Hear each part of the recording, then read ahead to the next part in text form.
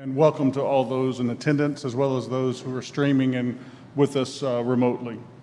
We'd like this morning to go ahead and join our hearts and our minds together and focus our minds and thoughts on worshiping God our Father.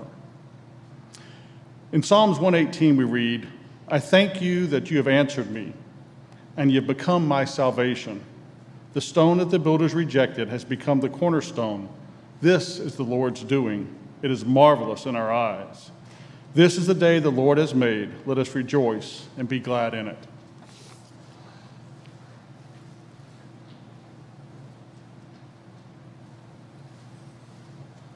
Good morning. Our first song will be "Behold Our God."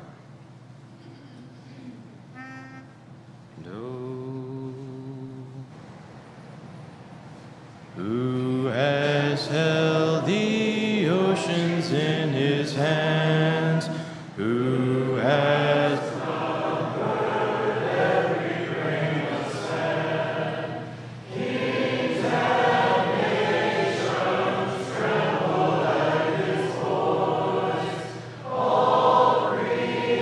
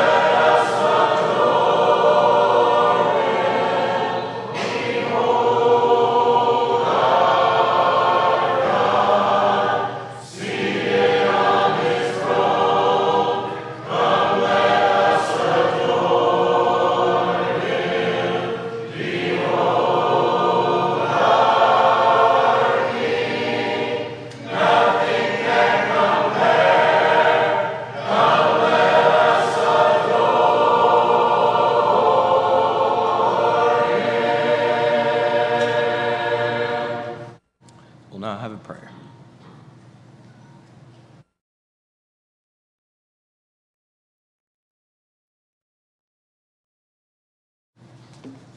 Let's all go to God in prayer. Dear Heavenly Father, holy and awesome is your name. Come to you this day as a day of remembrance to give you all the praise, honor, and glory that you deserve. Dear God, we're thankful for the ability to come here to freely worship you here in this country. Although we may not be able to all gather here at this building together at this time, may we all do our part and worship you as you have called us to do. Dear God, we live in a time when there's a lot of uncertainty around us. Worry, fear, anxiety, whatever our concern may be, may we all do our best to put all that aside, for you, God, are certain. You have always been there for us and continue to be there for us. May we always look to you for help, strength, and guidance as we go throughout this life. Although we may get distracted at times, may we always remember our ultimate goal in life, and that's to live a Christian life and ultimately strive to reach heaven, where we will spend eternity with you. Dear God, we're thankful for this church family that we have here, that we're able to edify and build up one another. We're thankful for both the elders and the deacons and their leadership of this church, and the inspired word of the Bible that you have given us to read, study from, and ultimately draw closer to you. Dear God, please be with us as we go through the rest of this service. May everything that is said and done here this morning be pleasing unto you. In Jesus' name, amen.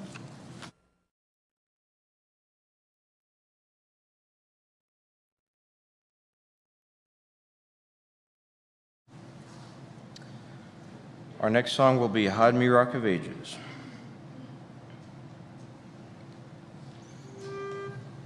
Do, mi, so. Okay.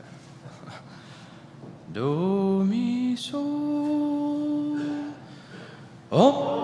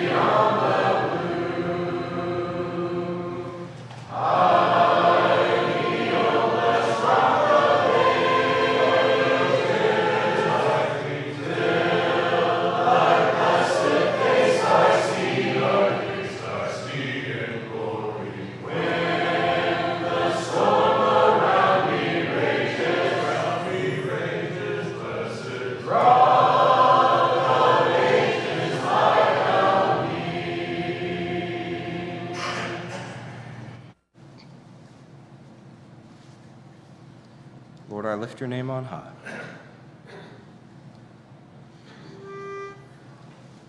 And oh me. Lord, I lift your name on high. Lord, I love to sing your praises. I'm so glad you're in my life.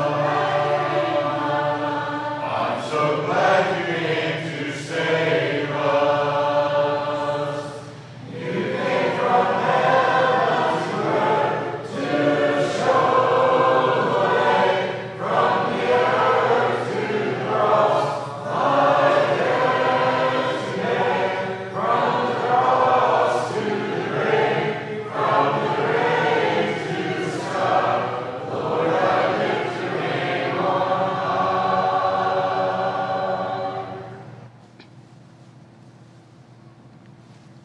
The song before the Lord's Supper will be, Were You There? It's kind of a lower tone song, so. Do me so. Were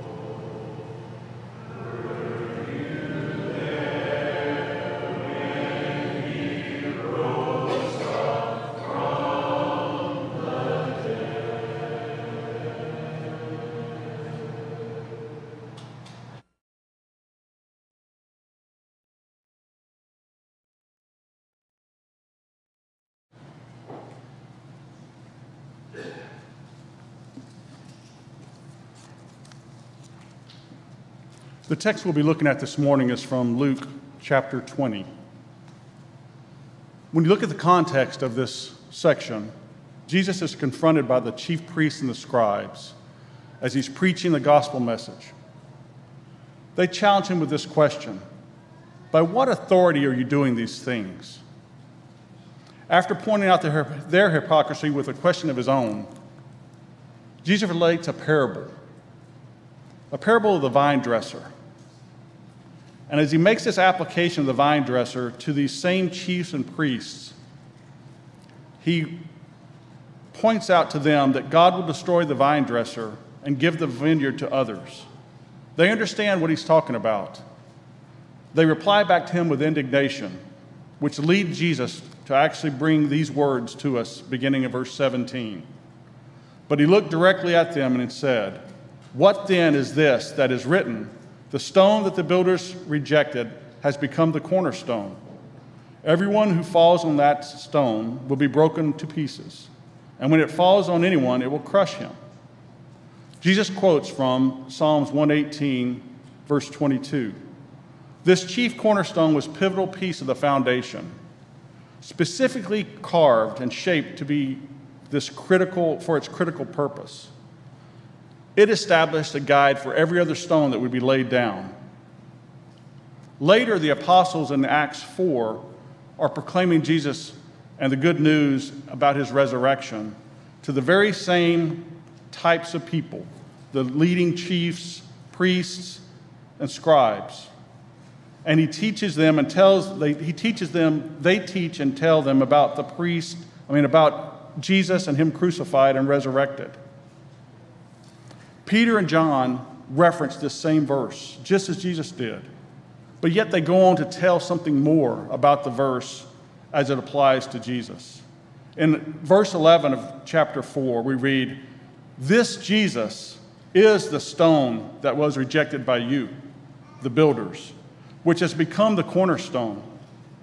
And there is salvation in no one else, for there's no other name under heaven given among men by which we must be saved." Praise God that we have this cornerstone laid for us to serve as our firm foundation. May we always be provoked in equal measure with thanksgiving and devotion by the knowledge and remembrance of his sacrifice. As Psalms 118 says, "This is the Lord's doing. It is marvelous in our eyes. This is the day the Lord has made. Let us rejoice and be glad in it." Let us now give thanks for the bread. O Holy Father, we come to you now, Father, recognizing the sacrifice that was made on our behalf, the sacrifice that gives us the opportunity to come into a relationship with you once again. Father, we know the challenge, the amount of pain and agony that went into this as Jesus gave his life freely for us. Father, may we reflect upon these things in the way we live our lives and our devotion that we share to you, Father. May we reflect upon the sacrifice, the body that was given in our stead. Father, we love you, we praise you, and we thank you so much for the sacrifice. Please, Father, be with us as we partake of this bread and help us to remember these things as we glorify your name and that of your Son. In Christ's most holy name we pray. Amen.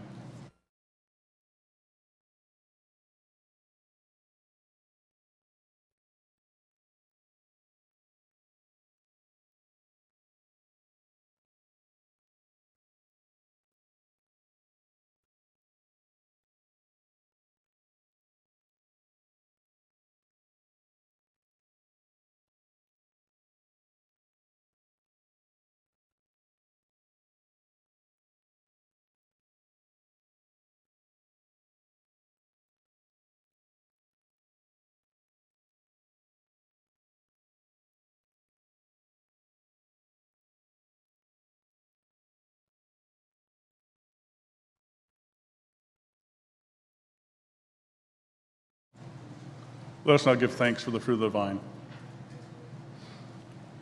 Holy Father, we approach you thanking you, Father, for the blood of your Son and our Savior, Jesus the Christ.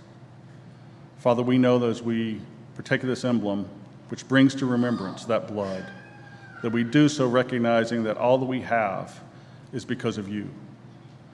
Father, for the things you've provided for us here in this life, but more importantly, Father, the things you've set up for us in eternal paradise is because of that great and holy sacrifice. Father, we know that that cost much, but Father, we know that your love was unbelievable in giving to us the avenue that we have to have our sins washed away, Father, to once again stand in your presence in a way, Father, that we can live eternally with you. Father, we know that there are times when we do things that aren't according to your will.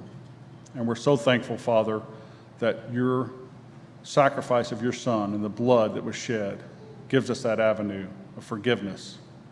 We're so sorry, Father, that our sins required this, but we're so thankful, Father, that your love enabled it. Father, be with us as we partake of this fruit of the vine. It's in Christ's most holy name we pray. Amen.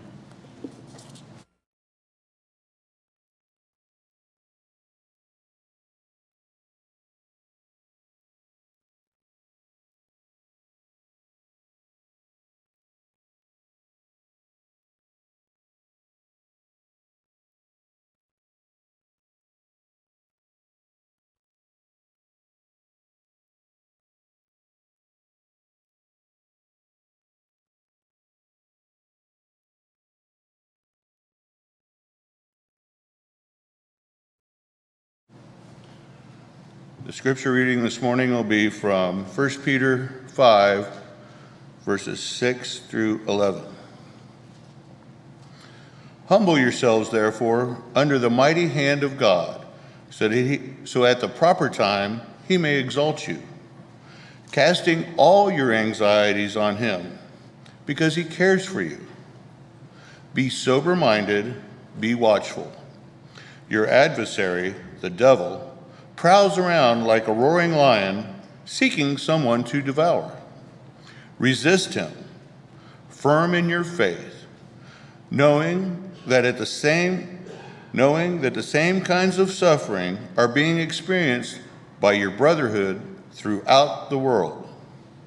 And after you have suffered a little while, the God of all grace, who has called you to his eternal glory in Christ, will himself restore, confirm, strengthen, and establish you. To him be the dominion forever and ever. Amen. Well, last week we looked at some of the challenges that we meet with our faith, things that can rock our faith, test our faith. And one of the things that can challenge our faith are our questions that we have, some of the more difficult questions. And left unanswered, those questions can lead to further questions, to further doubts. It can really shipwreck our faith if we don't provide the right, solid, firm answers to those questions. And so today I want to answer one of those questions. I wanted to use our 9 o'clock service and to answer a common question that a lot of people ask, and that is, how can I know the Bible is God's words?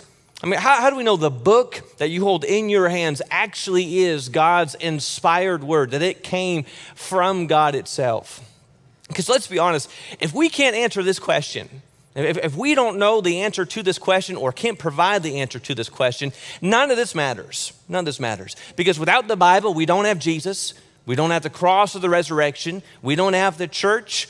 Really, we don't have anything that we hold to except for the fact there might be a divine being who created the world, but we don't know who he is and we don't know what he wants. And so the foundation of all that we believe and all that we do hinges upon our ability to answer this question. Now, let me just give a premise, because I'm looking, it's 9:27. There have been books upon books upon books written on this subject, and I don't intend to answer every single question related to this subject, nor do I intend to provide every single evidence that could be out there for the Bible. I want to give you what I believe are some of the most compelling evidences to answer this question, and then we'll end talking about some things related to what this has to do with us.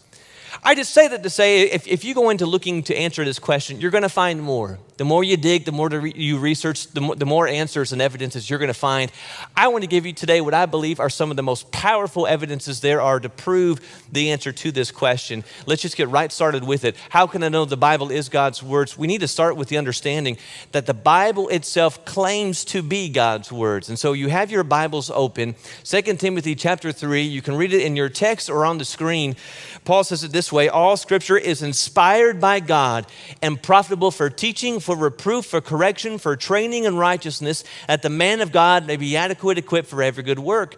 Your translation, if you use the ESV, may see breathed out from God. It comes from God. So the very words Paul says that you were reading, that we have given to you, know that they come not from man, but they come from God. If you remember the prophets of the Old Testament, one of the patterns of the prophets is that they would announce their message as if it came from the Lord. And so, for instance, the book of Hosea 1 and verse 1, it says, the word of the Lord which came to Hosea.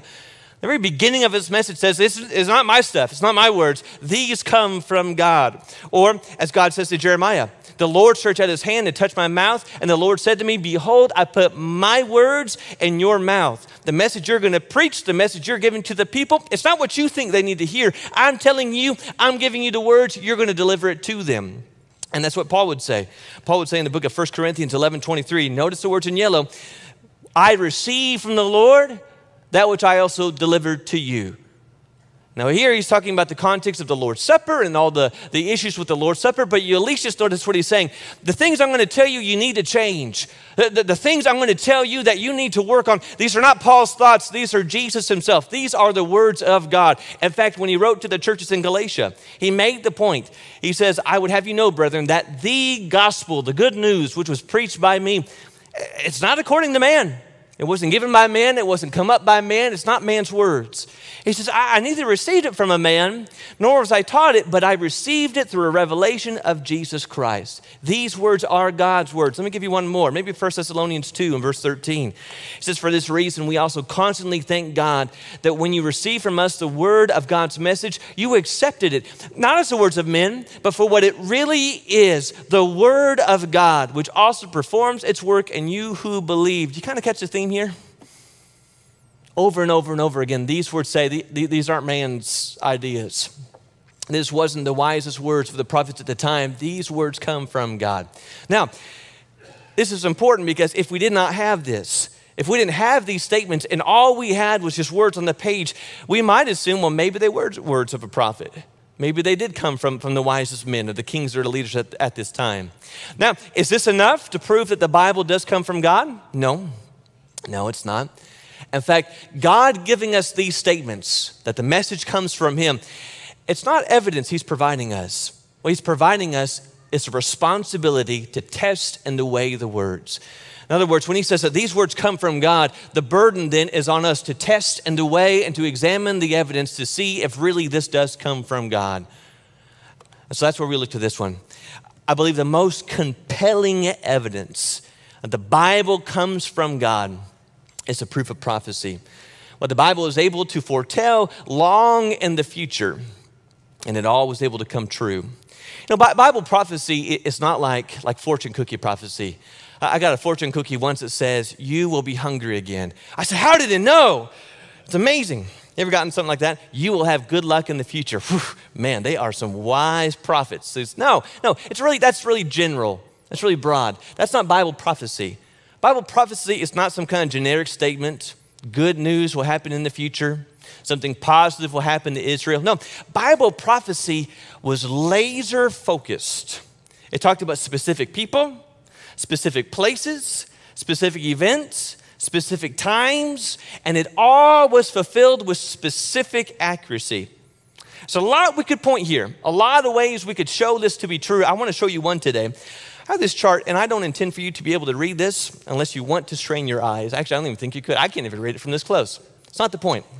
You're going to get this tomorrow in an email with the next steps.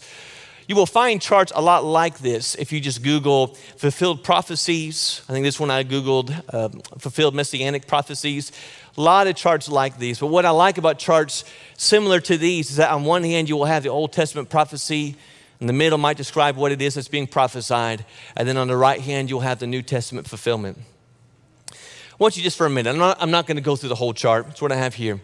I just want you to listen for a minute and think logically with me. Can you do it for a minute? Just logically walk it through. What are the odds that hundreds of years before it took place, a prophet could tell how a child miraculously was going to be born from a virgin, and that he would know the exact name the child would be named, Emmanuel, and it came true? And what are the odds that hundreds of years before it took place, a prophet could write down exactly where it was that this child was going to be born, the Messiah, and it wasn't in Jerusalem, the capital of God's people. It wasn't in the very city where the temple dwelt, but as Micah prophesied, it was in the small, almost forgotten town of Bethlehem. Who would know that? What are the odds of that? What are the odds when this child would grow? When Jesus began to do his work, of all the miracles Jesus did, because you know there's a lot of things he didn't do, okay? He didn't fly, okay? He didn't shoot lasers out of his eyes. There's a lot of things he did not do. Of all the miracles he did, he specifically did the miracles that Isaiah would lay out in Isaiah chapter 35, that he would let the blind see and the lame walk and the deaf would hear. The exact same miracles Jesus performed. What are the odds of that? Well, what are the odds that when Jesus was going to go into Jerusalem for his final journey to the cross, and he goes to Jerusalem, do you remember how he went? He didn't walk to Jerusalem. He didn't take a chariot. He didn't ride in a cart. Of all things, he rode on a donkey, and not just a donkey, a young donkey, a colt, specifically fulfilling what Zechariah said, that he would enter in riding on a colt. Or maybe if you just took a moment, there's many like this, his death. Brethren, what are the odds that Jesus would be betrayed of all people, not by a priest, not by a Pharisee, but he would be betrayed by a close friend, fulfilling Psalm 41? And what are the odds that when Judas betrayed Jesus, when he was paid for his betrayal, of all the things they could have paid him, of all the amounts of money they could have paid him, they chose to pay him specifically 30 pieces of silver, fulfilling what was said in Zechariah chapter 11, verse 12, that he was weighed out for his wages, 30 pieces of silver. What are the odds of that? What are the odds that when Jesus was taken away, you start at the night in the garden, and you remember there's all those soldiers there, and they all have their swords. Peter's slinging his sword, trying to kill. What are the odds he wasn't killed there in the garden? What are the odds when he stands before the Sanhedrin, they just take him out silently and stone him? They've been trying to do it the whole time. What are the odds when he stands before Pilate, and then Herod, and then Pilate again? They don't just kill him right there on the spot. I mean, you look at Acts 12, Herod has no problem killing James the apostle with a sword. Why didn't he just kill Jesus right there with the sword? What are the odds that the way that Jesus meets his end and meets his death is exactly what Isaiah says in Isaiah 53? Not just that he's crucified, but that Pilate thinking, I'm going to calm down this crowd shouting, crucify, so I'm going to go have him scourged, and maybe that'll satisfy him. But the scourging is not enough, and he has to be pierced. And that scourging and that piercing is specifically laid out in Isaiah 53 and verse 5. What are the odds of that? What are the odds that when Jesus was crucified, there's two other men he was crucified that same day, fulfilling what was said in Isaiah 53 and verse 12, that he was numbered among the transgressors? What are the odds that when time was rapidly approaching and the Sabbath was coming, and those guards, remember, they had to get done, they had to get the bodies down. So remember what they did? They went to the thieves and they broke the legs. Well, why didn't they break Jesus' legs? What are the odds that instead of just breaking his legs, they look at him and they determine his condition, and then they pierce him with a spear, fulfilling two prophecies. One, what the psalmist says, and not one bone of his body would be broken. But secondly, what Zechariah fulfilled, that the son shall be pierced through.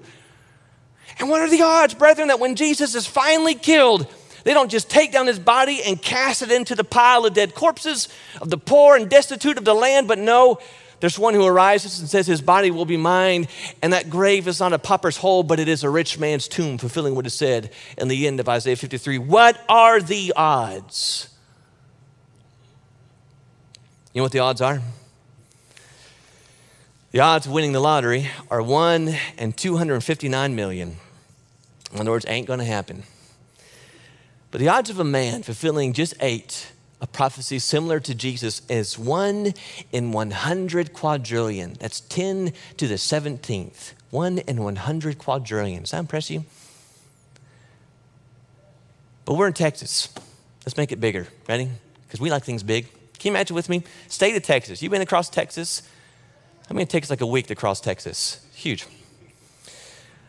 Imagine scattering 100 quadrillion quarters over all of Texas. It covers the entire state. 100 quadrillion quarters. In fact, someone estimated if you spread 100 quadrillion quarters on Texas, it would cover about a foot over the whole state. And so you cover the state in all these quarters, and then we randomly pick one quarter, and we draw a red X on it, and we cast it back in and scatter all the quarters up. And then we get a man, and we blindfold him, and we turn him loose. And he's walking blindfolded through Texas, through all these quarters. He decides to stop randomly, bend down and pick up one quarter, and it happens to be the quarter that has the red X. That is 1 in 100 quadrillion, and that's the odds if a man fulfills 8 of prophecies similar to Jesus, and Jesus fulfilled over 300. What does that tell you? It's not that this is improbable. This is impossible. These things cannot happen unless they are the work and the product of a master author, of a divine hand. What more could be compelling to provide for us the evidence? These have to be God's words. Now, when we're looking at this subject, something else I like to point to is the proof of archaeology.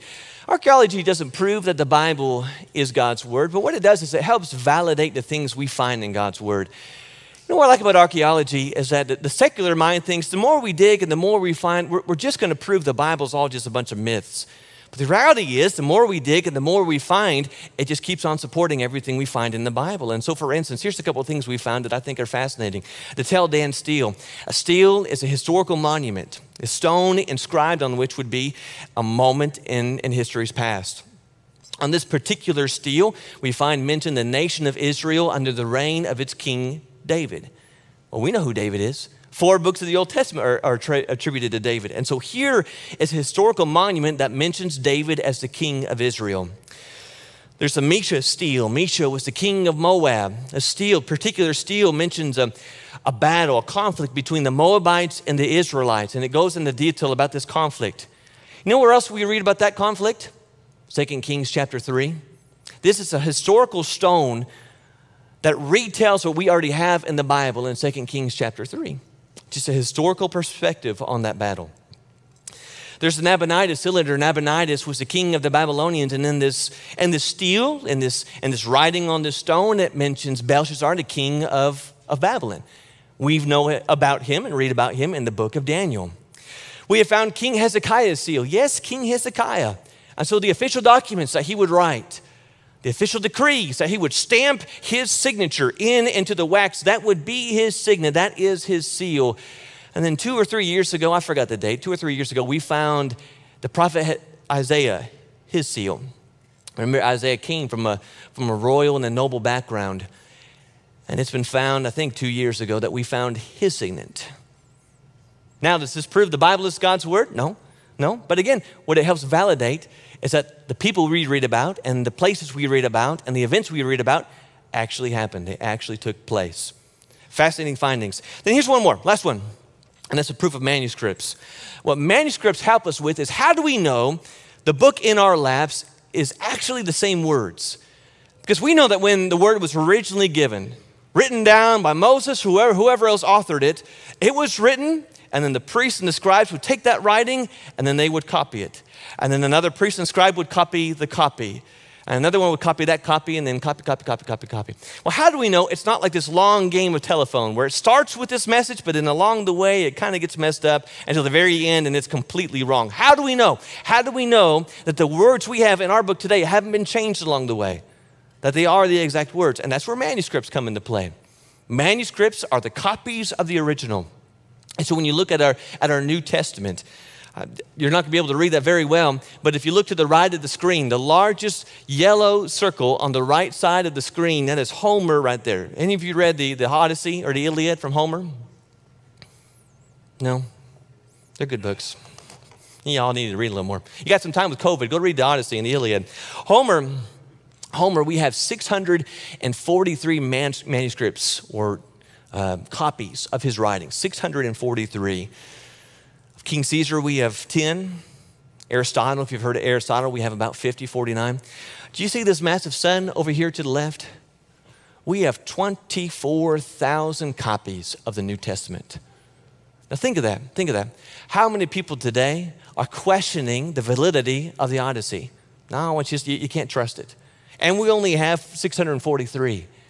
And yet the New Testament, over 24,000 manuscripts to weigh, to measure, to look, and to consider against.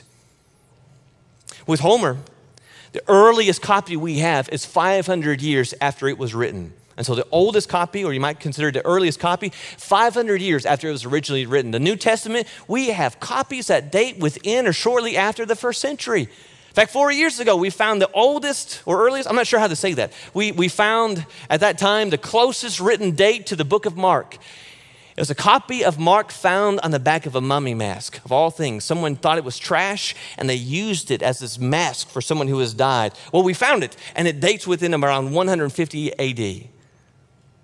Right? And so you look at all these copies, you look at all these manuscripts, and you know what's found? Are there variations? Sure. Spelling changes. Majority of them are spelling or the way they kind of put the words. But within all those 24,000, you know what has not changed? The message. There are no contradictions. The message has remained the same.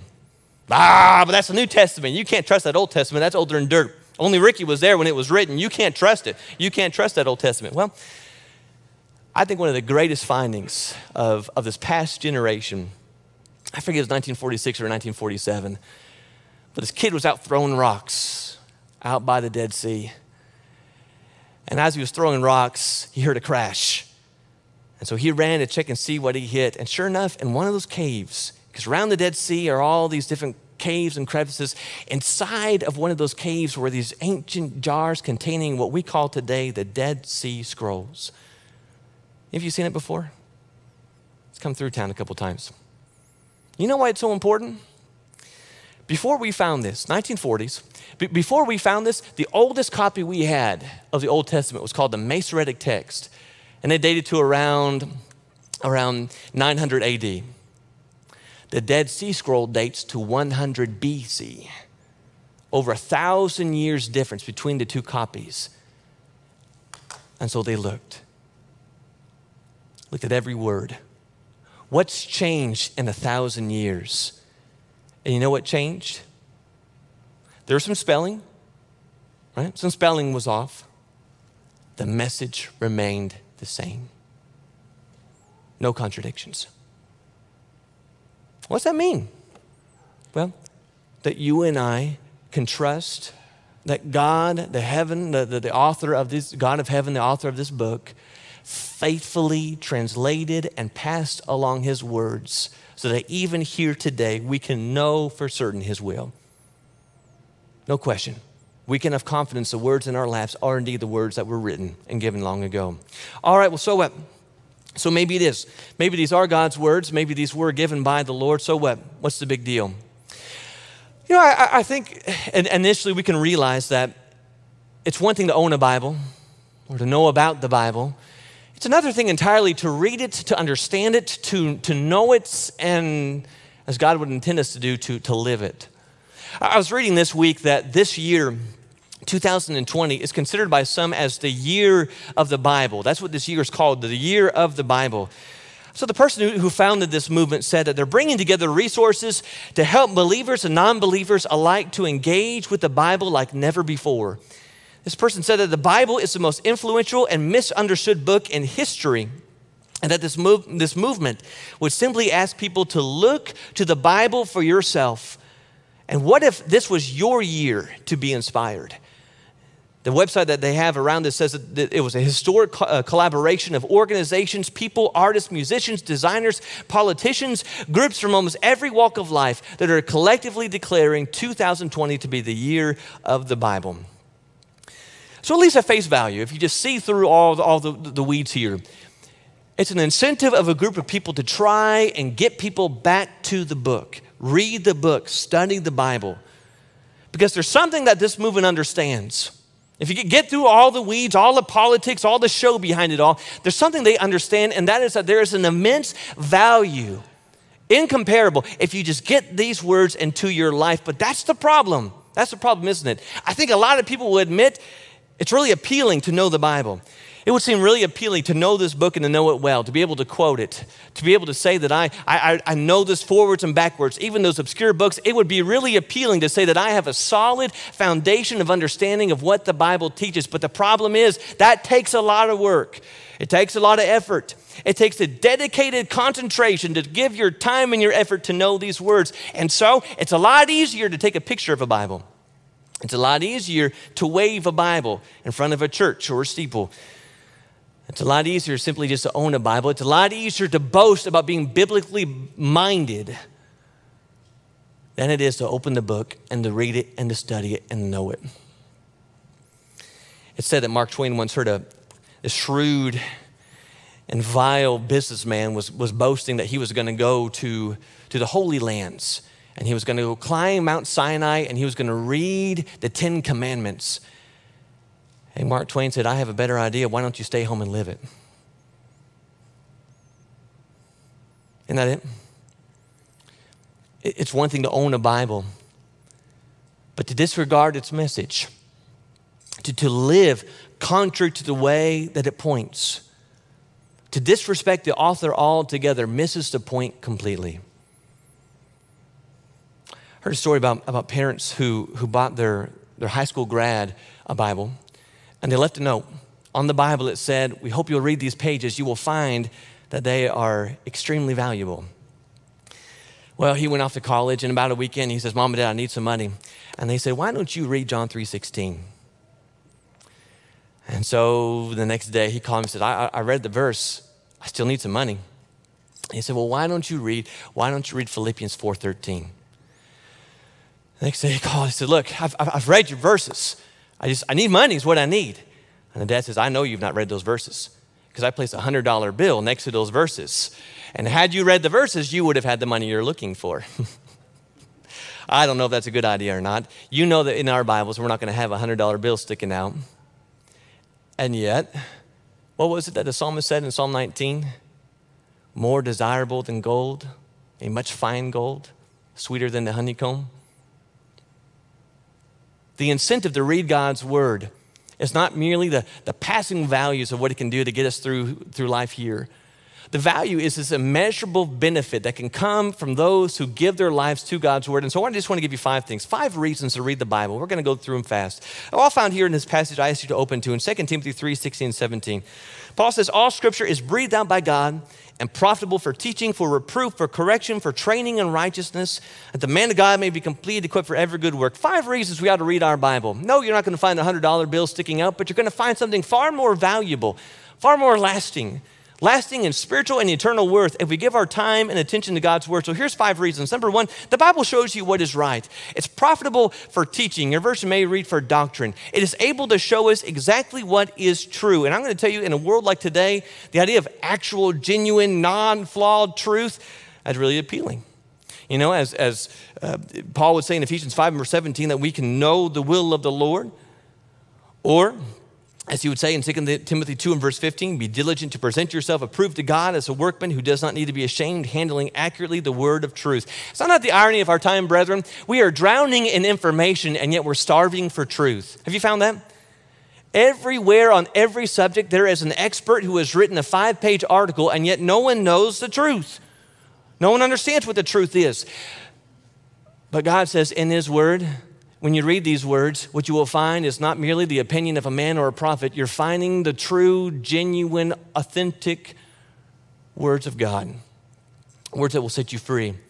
And so what's true about life, what's true about morals and ethics, what's true about the church and its purpose and its work, what's true about our relationships with one another and in our homes and in our marriages and with our brothers and with the country. It's true. The Bible is able to show you the right way, what is genuinely right. But then on the other side of that, the Bible is able to show you what is wrong, because it says it's able to be profitable for reproof. That's the ability to sharpen and point and penetrate. That is the ability to correct. That is the ability to show another's faults.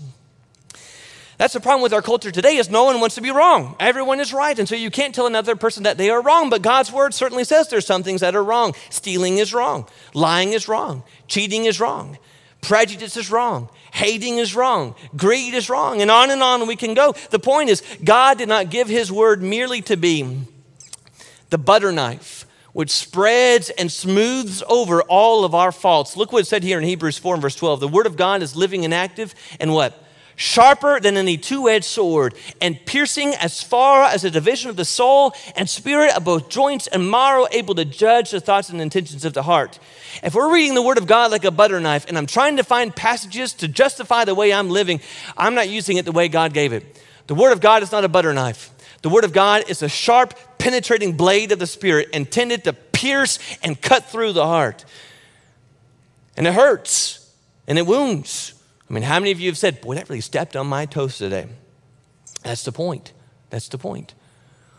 The scripture is meant to show us the areas of our life that are so very contrary to God and his way. It shows us what is wrong, but then, as Paul would go on, it shows us how to get right. That's the idea of correction, the teaching, the help, the pointing in the right direction. As those in Acts 2, as they felt that piercing of the heart, as Peter was preaching his sermon, they asked the question, what can we do? And he gave them the right answer. You repent and be baptized in the name of Jesus Christ for the forgiveness of your sins. You know, I was thinking about this from yesterday.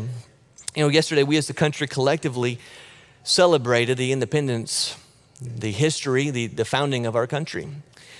The idea of liberty, that the concept of liberty or independence, I think is fascinating, of freedom. You know, in our minds, we think freedom is the ability to do whatever it is I want to do. That's freedom. And I guess that would be true if the things we wanted to do were the right things. Because here's the thing, there are some choices I may make out of what I might think is liberty that would keep me from making other choices in my life. In other words, it would steal me from other liberties. Let me give you an example. We love Blue Bell. I love Blue Bell. I could eat Blue Bell all day long, every meal. That's my liberty, right? I get to do what I want to do. Well, if I chose only to eat Blue Bell ice cream, while I might feel like I had the freedom to do so, as my waist expanded and my health declined, it would keep me from other freedoms and choices I would get to do in this life. I might say, well, I make my money, I have a paycheck, I can buy what I want to buy. So I can go on Amazon and get that Amazon Prime discount, and I can buy, and swipe. And that's how some people live. It's my freedom, it's my liberty. And you can do so. You can do that, but you end up in your liberty, and you're buying and spending. You end up being a slave to your debtors. Or in a Blue Bell, I'm a slave to my health. Or in a sexual exploitation, I'm a slave to a relationship or a shame. Or in the alcohol or in the drugs, I'm a slave to the substance. You see, Jesus said it long ago. He says, those who choose to sin, whoever commits sin is a slave to sin. Sin is missing the mark. Sin is pursuing the wrong things. I think all of us know that so well, that if we choose to pursue the wrong things in life, those things can end up enslaving us. And that's why he would say, if you accept it, if you accept my words as truth, there is something so very liberating, freeing in those truths. Because when you give your life to Jesus and you abide in Christ, the things you pursue, the things you desire, change. And you end up pursuing the things that don't lead to death, they lead to life. And that's the idea here of this getting right, this correction. Your whole life is changing. Because the friends you used to pursue, you're choosing different friends. And the habits you used to build, you're building new habits. And the things you used to find entertaining, the things you used to find fulfilling in your life, you're choosing a different system, a different value. That's this idea. God is reworking, retraining, reteaching us from the inside out. And that's the idea. It's a process that takes time. The Bible helps you stay right because it says this training in righteousness, continuing to teach, continuing to mold, continuing to change, ever changing, ever growing, ever maturing on our journey back home. To where ultimately, the Bible will equip us along God's way as we, day by day, are formed into the image of Christ, that we could be prepared, equipped, thoroughly furnished, completely satisfied, fully able to do all that God expects us to do, equipped for every good work. That we're able to take the strength and the time and the opportunities that God lays before us and to use our strength and our times and our talents, not for our good, but for the glory of God. D.L. Moody once said that God did not give the Bible simply to make us smarter sinners. And I think that's a good quote. The purpose of God's word, brethren, it's not just that we get a lot of information we get to boast of. The purpose of God's word is information that results in transformation. Of people who take these words and go out and live it in our lives, and that's what the word of God does. It helps us be the people God has called us to be, not to know the things that God knows, but to live the way that God lives. That's the right and that's the purpose. Let me ask you something. What would it mean to you if God spoke to you? God spoke to you. To you, God spoke to you. And in speaking to you, he told you everything that he likes. Everything that pleases him, everything that warms his heart and brings him joy. And in the same time tells you the things he doesn't like. What if he told you everything that's happened? He gave you a glimpse of what happened before you were, of life before you, of life long ago, and he gave you a picture. He gave you a history lesson of how the world began. But then went far in the other direction and gave you a glimpse of what's to come. What if he told you and sat down and communicated to you, this is what's coming. You can't see it yet. In fact, I'm not telling you when, but I'm going to tell you how it all is going to end.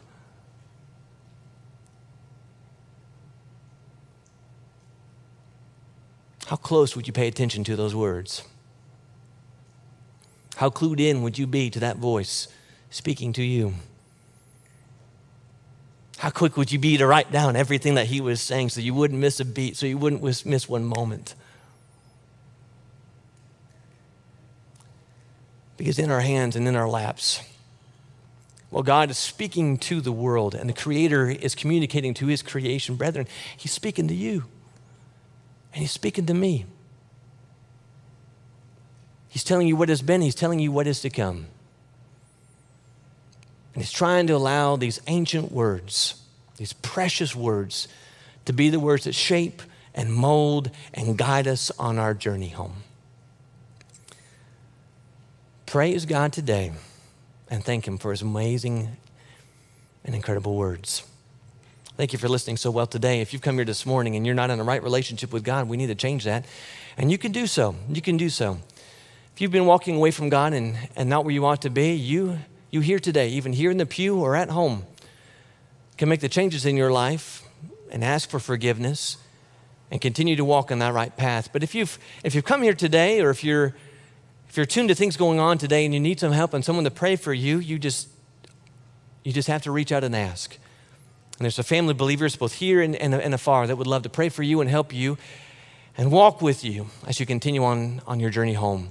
So if we can help you today, be an encouragement to you, pray for you, maybe help you start your journey, we'd love to do so. If we can do so, let's do it right now as we stand and as we sing. God sent his Son.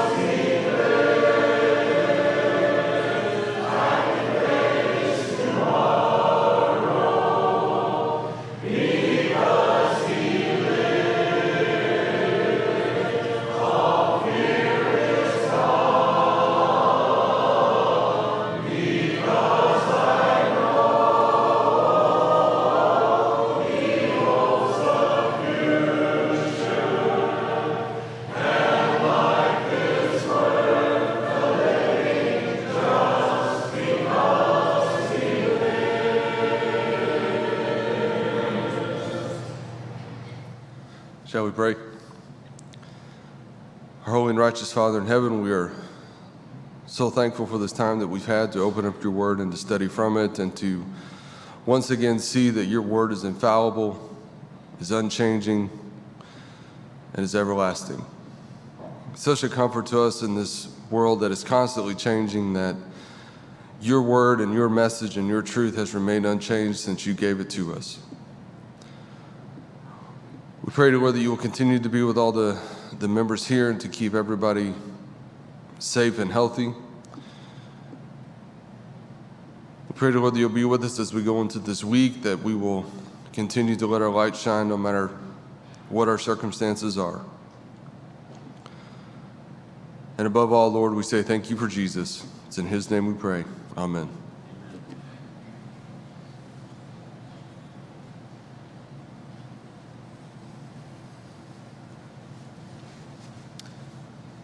Our closing song will be Firm Foundation.